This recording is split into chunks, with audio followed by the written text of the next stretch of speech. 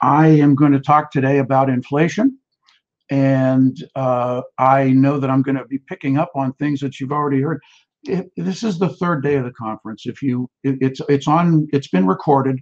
If you missed things, you should go back. If you missed David Garofalo the other day discussing things, go back and listen to his talk. Terrific talk. Yesterday, Pierre Lassonde, who wonderful guy, gave a terrific talk. Uh, he too mentioned inflation. Yesterday afternoon, Jamie Horvat as well. I'm talking about the sort of the wrapper-uppers, and then in between it all, you got some terrific conference presentations by a lot of companies. I mean, I myself, I follow this stuff for a living. I've been really informed by these presentations. Terrific people, terrific companies. I know a lot of the geology, been places and whatever.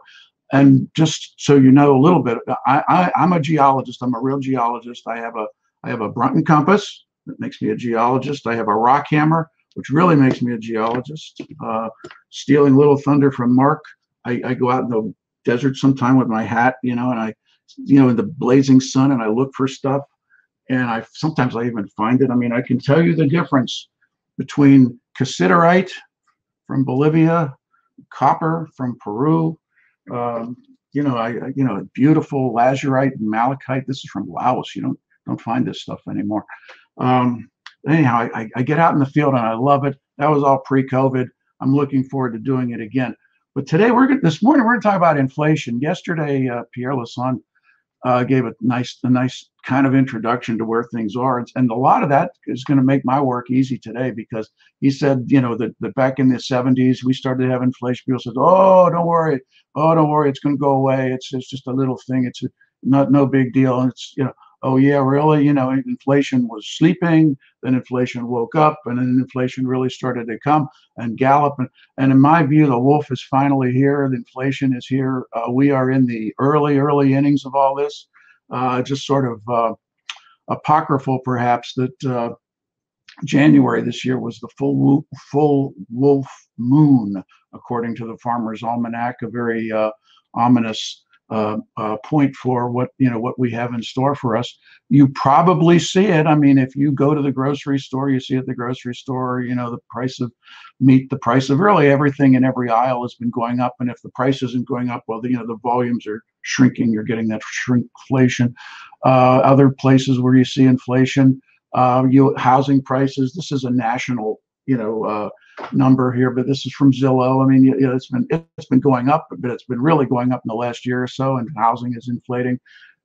New houses are going up, in particular because of the lumber and everything else. Old houses, they're going up too. Rental houses are going. Did you know 20% of home sales in America are to big corporate entities right now? We're sort of financializing home ownership in this country. We're really feudalizing the place in terms of monetary policy. We're a nation of people with a lot of money and a nation of renters who can never afford to buy a house. Lumber, we mentioned that already. This is 25-year chart. Look at that! Holy smokes! I mean, about a week or two ago, I was at Home Depot. Just out of curiosity, how much is a plank of plywood? 4 foot by 8 foot.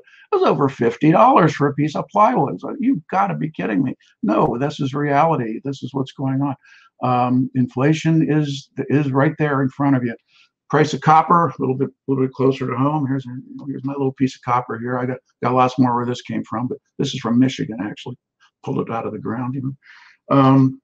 Copper has been soaring, which is good if you're in the copper mining business. That's great for all of us copper investors out there.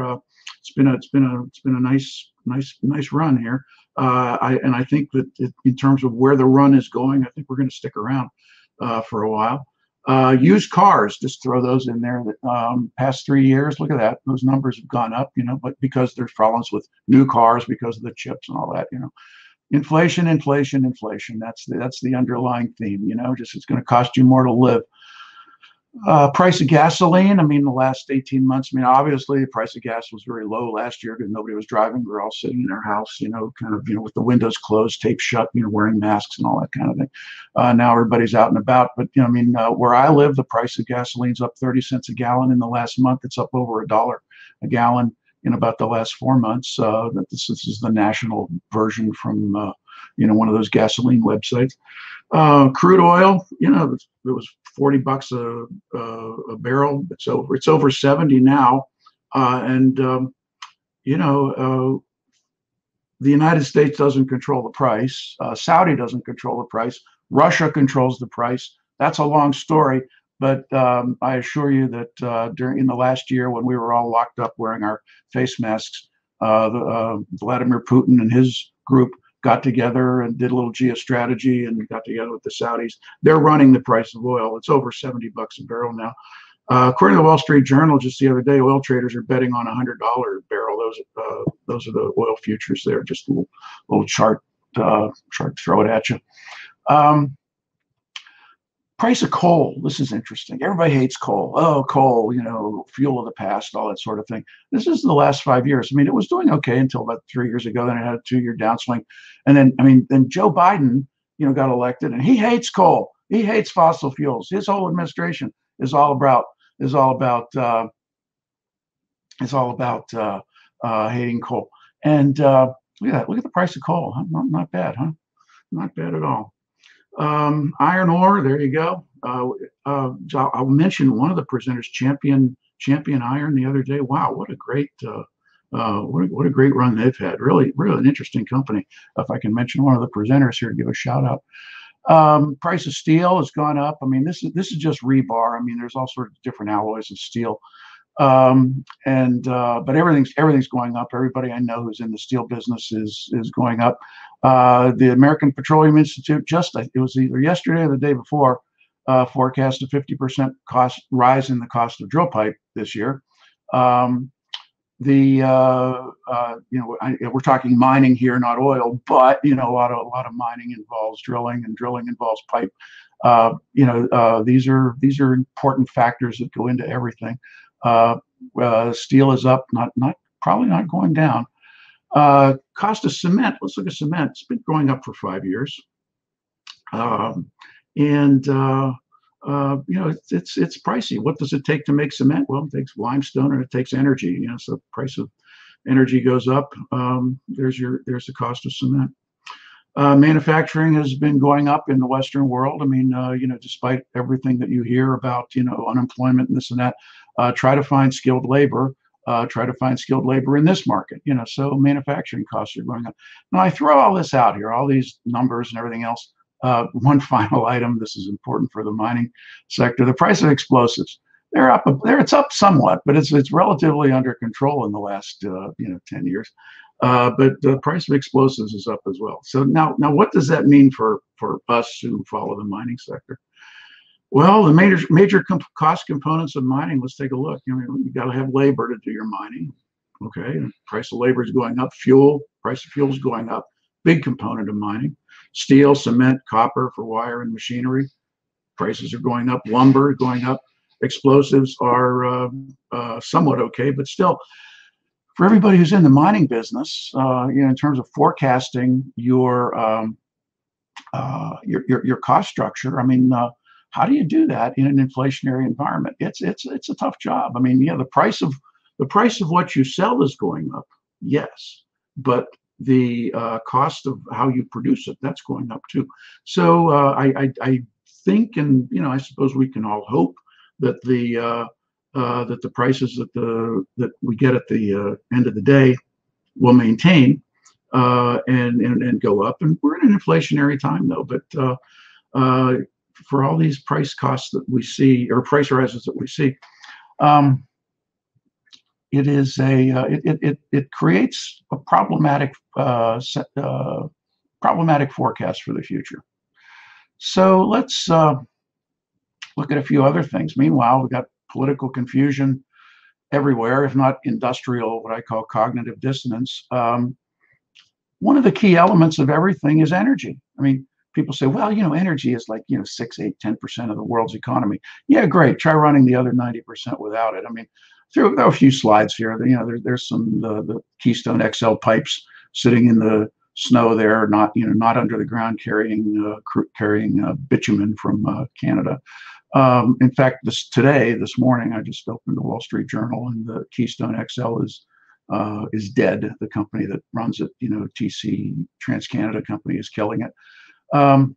that's symbolic of that sort of Western war against its own energy sources. Down in the lower left there, that's Texas in February, when the big freeze came, and a great big state like Texas, which brags about how its GDP is bigger than entire countries and all this sort of stuff, and move to Texas and everything else.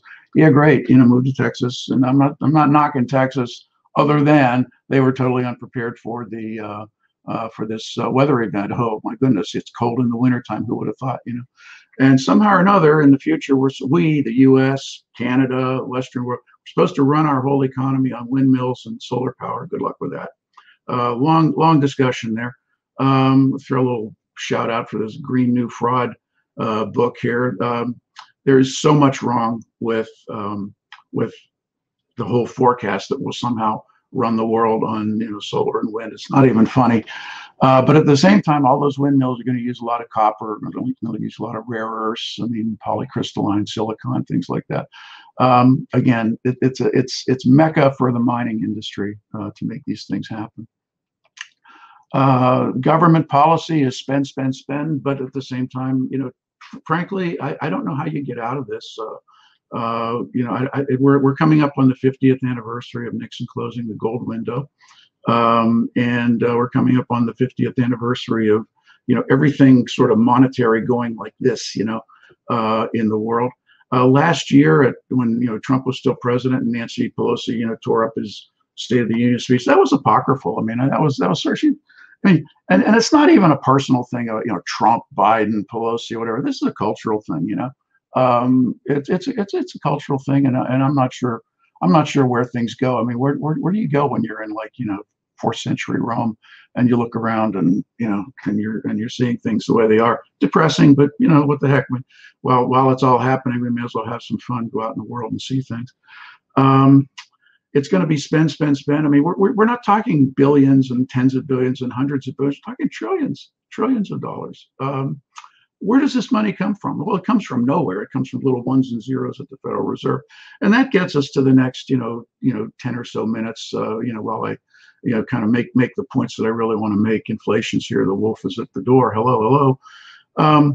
People are worried. Can you blame them? What do people do when they're worried? Well, here they're carrying pitchforks and torches and all that. This is from the original Frankenstein movie. Just sort of throw that out there. Another thing that they do when they're worried is people vote with their dollars. They vote with their inflating, declining dollars, and they go into hard assets. So we're going to look at the other end of the mining side today. The shiny stuff. Both old metal and new. On the left is a 1921 Morgan silver dollar, and on the right is a U.S. mint box that you can buy from it. And I'm just mentioning the name APMEX, American Precious Metal Exchange. There are many other coin sellers. There are many other places to buy. I just sort of mentioned them because that's where I got it. But I mean, you can go out and you can buy a little sheaf of U.S. mint, $20 or $1 Eagles, although that $1 is going to cost you something. This is one of those 1921 Morgans. This is really a 100-year-old coin, and I mention that for a reason. It's because just a couple of weeks ago, the U.S. Mint, which knows a few things about coins and about metals and precious metals, things like that, they had a sale. They're coming out with a 100-year anniversary of the 1921 U.S. Morgan 100-year anniversary. They're going to sell you a 2021 coin for $85 for 0.89 of an ounce of 999 silver. $85 for that. Now, this is a numismatic product. Okay, I mean, it is a high-end collector item sort of a thing. This one was going to have the CC, the Carson City Mint, stamp on it. They sold 175,000 of these things in 20 minutes. They crashed the website. Think about that. That's how much demand is out there for these new coins. But that's not all. There's more. because there was another mint special product, 2021 Morgan anniversary, 100th anniversary, with the New Orleans, stamp on it, and they're selling that for 85 bucks, and they sold 175,000 of those within 20 minutes. So what does that tell you? That tells you that there's immense demand out there. I mean, the idea that not just for your basic sort of junk silver, not just bags of old quarters or bags of old dimes, but for even special things where we're literally at $85. That's that's 3.5 times the markup on of spot silver. Think about that. But the U.S. Mint sold it out, and they were very embarrassed. They sent out an apology email to everybody, which I received a copy of it. And oh, we're really sorry, man, but there's a world shortage of silver. Is what they said. Well, that created a whole nother situation, and they had to send out a corrective email, which they did. The United States Mint, there it is, on Wednesday, June 2nd, 11:51, according to my timestamp. The U.S. Mint is being impacted by what they call silver blank shortages among its suppliers. The demand for many of our bullion and numismatic products is at record heights, okay, and increasingly outpacing the supply of silver blanks available through suppliers. They wanted to clarify that there's no shortage of silver in the world, but we just can't get enough silver blanks to stamp our products. Now think about that for a minute. The U.S. Mint is one of the largest, big, mints in the world. I mean, there's the U.S. Mint, Canada Mint, Perth Mint, Austria, South Africa, and then there are other countries that have their own, mints, and they can, I mean, you can buy a silver coin from a Shanghai Mint. Here's the Shanghai Dragon here. I'll show it to you if you're interested. Got a little square thing in it because you can. One of the ways they used to store these coins in China was to put them on a stick. I mean, you can buy coins from, where the heck is it? I was going to say you can buy them from Ukraine, you can buy them from Russia, you can buy them all over the place. But the U.S. Mint's one of the big mints of the world. The U.S. Mint has clauses in its contract that says, silver supplier, if you have problems supplying silver, you supply us first. We are the number one supplier. You don't give it to everybody else. You give it to us first, or else you're not our supplier anymore. That's written right there in the 4 letters of their contracts. Think about that for a moment. The U.S. Mint is basically telling the whole world that we have silver blank shortages among our suppliers. Well, we, the Mint, are the number one customer for these suppliers, and they can't meet our demand. So when people say, "Oh, don't worry, there's no shortage of silver," well, I don't know about that. I don't know about that. I mean, they'll scramble, they'll find, they'll obtain it, but we will see. We will see how it goes. But what it is, it's a reflection of people, leaving the currency system, the cash system, and moving into hard metals with that proverbial 5% or 10% or 15% of their portfolio. This is what we're seeing, and like I said, we are in the early innings of all of this. Now, it's much the same with gold as well. The Mint, when it comes to buying gold coins, I mean, these are sort of the special, the special stamps of coins. But I mean, these are 1 ounce, U.S. Eagles, and there's a buffalo in there. It's got an Indian head, but there's a buffalo on the other side, so people call them buffaloes. But I mean, first of all, look at the price.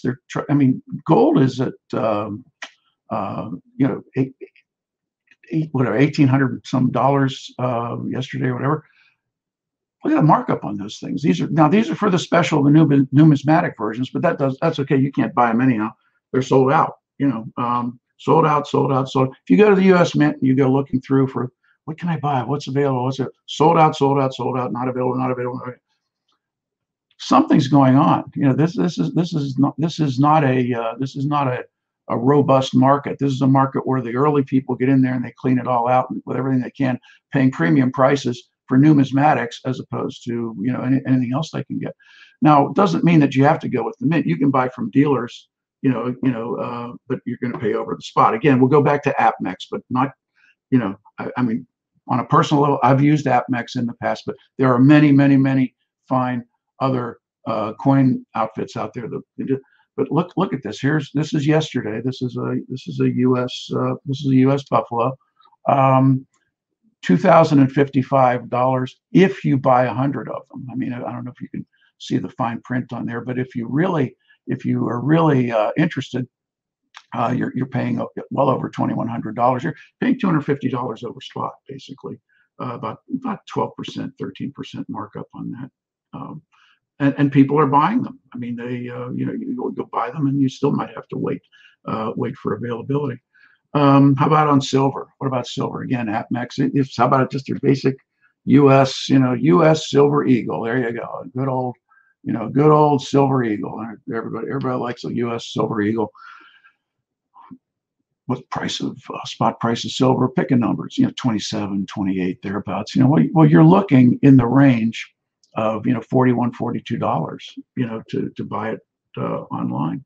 That's pick a number, 45, 50% markup over spot just to get it. So again, people are buying, and they are paying very high premiums in a historical sense for the privilege of converting their cash dollars into hard metal. It tells you something, that inflation is here, and that's the focus that you should have as you go about your mining investment. Takeaway from all of this, there is demand out there for every ounce of gold, every ounce of silver that somebody can pull out of the river, pull out of the side of the hill, pull out of the pit. We are looking at an era of inflation, which is another way of saying we're looking at an era of the decline of the purchasing power of cash dollars. Things go up, things go down day to day, but over time, gold will hold its own. I'll end. I started out mentioning Russia controlling the price of oil. So one or two comments there that people think that that's not true. I think that you're wrong. You and I, Mr. Putin, can have that discussion. On the top left is a gold ruble, a 50 ruble piece from the days of Tsarist Russia. It's about a quarter of an ounce, a little seven point something grams. That was a very standard unit of currency back in the days of Russia. I happen to have one right here. And over time, Russia had their Bolshevik revolution. They became communist. But what other coins did they mint under communism? Guess what? This is a 1975 Chernovets. This too was nominally $10 worth of face value rubles, or 10 rubles, I'm sorry. But again, a quarter ounce of gold. It's the exact same size, the exact same everything. And even today, the Russians are printing or minting gold coins. The new St. George slaying the dragon coin that comes out, that's a 50 ruble coin. But again, there it is right there. 100 and some years of Russia, from the czars to the communists to the Russian Federation today, they have maintained a certain type of coin that they produce, not so much for circulation, but as just to sort of maintain a standard of what a Russian coin ought to be, what a Russian coin, a czarist Russian coin, a Soviet Russian coin, a modern Russian coin. It's going to have a quarter ounce of gold in it. That tells me that there's a historical memory there. They're making a statement to the world. And while we're at it, and for all of you who dismiss Russia as just a nuclear-armed gas station, to which I say, yeah, well, the United States is just a nuclear-armed big box store. Look what happens when a ship gets stuck in the Suez Canal. Our economy crashes. Look what Russia's been doing for the last 7 or 8 years, really, since a lot of bad things started happening in Ukraine in the early mid-teens. But they've done nothing but accumulate gold. Russia has one of the highest ratios of gold to GDP. Has the highest ratio of gold to GDP in the world. I've worked many years with a guy named Jim Rickards, who writes a lot about this, and we've written a lot about it, and there's much to say about it. But Russia has accumulated a lot of gold over the years, and They have probably the most gold-backed currency in the world, despite all the sanctions. And they don't need the West, and they're teaming up with China, and that's a whole nother story. But for those of us on the outside looking in, as we see inflation, the decline of the purchasing power of our dollars, and just craziness at the political level, gold is the way to go. Gold, silver, and on the the extension of that is the mining side of the house. Well-run gold miners, like Pierre Lassonde yesterday said. Management team and ore grade. I mean, I love the geology, I love the jurisdiction, and I love the management teams. Pierre and I are on the same boat with that. And so with that, we are coming to the end of my discussion with you, and we are coming to the beginning of another wonderful day of terrific presentations. I see that Mark is back here with his hat.